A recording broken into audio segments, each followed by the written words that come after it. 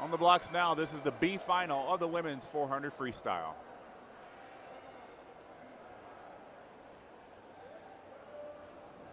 In lane 1, it's Caitlin Sims, Magnolia Aquatic Club. 2, Alexander Wooden, Cincinnati Marlins. 3, Shanoa Devine, unattached, Davis Arden. 4, Genevieve Pfeiffer, Flyers. 6, Lindsay Stone, Pack Swim Team of Pittsburgh. 6, Morgan Tankersley, Greater Tampa Swimming. 7, Ruby Martin, Iowa Flyers Swim Club. And lane 8, Grace Tierney, NASA Wildcat Aquatics.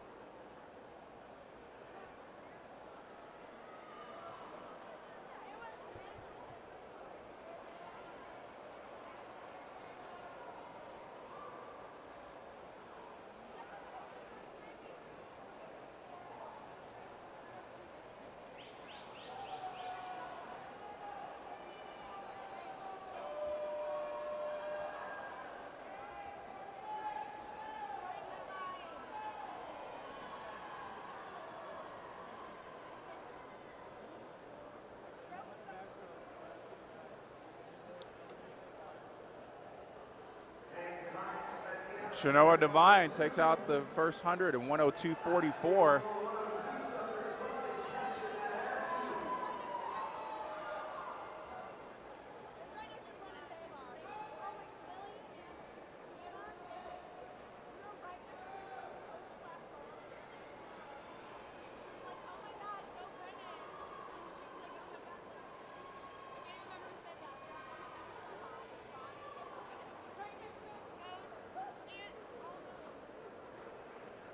Shanoa Devine still leading after 150 meters, but this field's pretty tightly packed.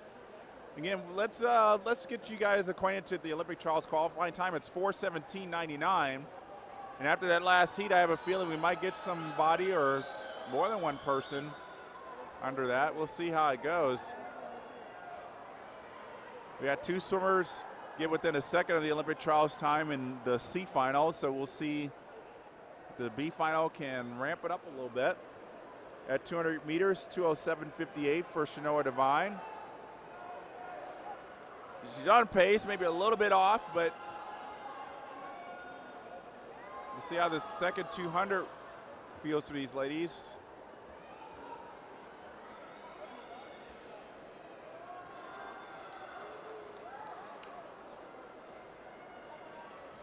Great 6-beat kick from Shanoa Devine in lane 3. And that's really great to see. Wasn't too long ago, and at least in the history of swimming, too long ago, 20 years ago, you wouldn't see a 6-beat kick in a 400 freestyle. You'd see 4-beat kick at the most. And some of the greats like Janet Evans, Brooke Bennett wouldn't do a 6-beat kick. They'd do a 4-beat kick. Do a 2-beat kick, I mean. And now you see these ladies and gentlemen training to do a 6-beat kick. And it's really helping them out. Shanoa Devine still leading, but not by much. 3/10 over Ruby Martin in lane 7. We got Grace Tierney in lane 8 also making a big push.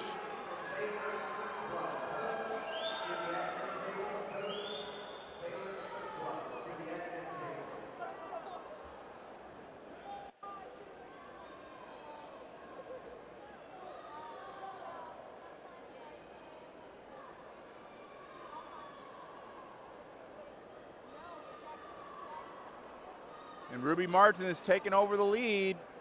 3:46.74, 3:46.89 for Shanoa Devine. Grace Tierney still hanging with them, though.